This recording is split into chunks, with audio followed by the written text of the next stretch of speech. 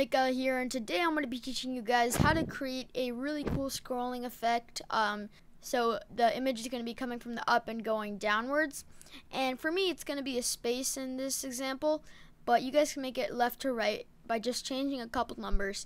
So yeah, the first thing is I'm going to go into my sprite, and I'm going to remove the first one and upload a new one.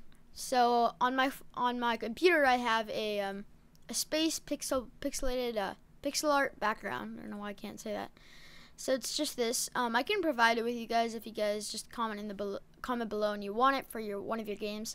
I didn't make it. I used it, and somebody else made it and I just found it on Google Images. But yeah. So basically, the first thing is you're gonna want to go into your code, and you're gonna say when flag is clicked. You're gonna say you're gonna make two new variables. The first one's going to be called regular y, and the next one's going to be called clone y. Alright, so we're going to set clone y to 0, and we're going to set regular y to 0, and then you can go into events and drag in one more and say when flag is clicked, create clone myself, and while we're here we just want to start as clone. And then you can drag in a forever here, if in there, and then a forever here, and well, actually we can just get rid of this. So then we're gonna go into what's it called? We're gonna go into motion, and we're gonna say set x to 0, and we're gonna do that on the other one too. And then we're gonna say set y to here. And then I can just remove this actually.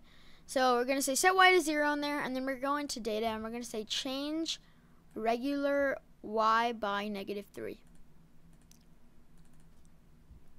And then after that, we're just going to use our if, and we're going to go into operators, and we're going to drag in a less than. In the second one, we're going to say less than -359. And I'll explain these numbers to you guys later, but for right now, let's get the code down.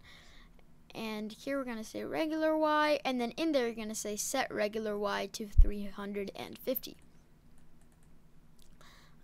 There we go, 350. Alright, so then we can simply duplicate this and change this to clone. Right click this, change it to clone. Click on this, change it to clone. And then here we're going to say set y to clone y here and regular y there, and we're going to see if that works. Oh, I forgot, we want to set regular y here to 355. So this is how your code should look. It's pretty simple. I'll zoom it in, and there we go. Yeah, you can see it works perfectly, and it's a scrolling background that's going down.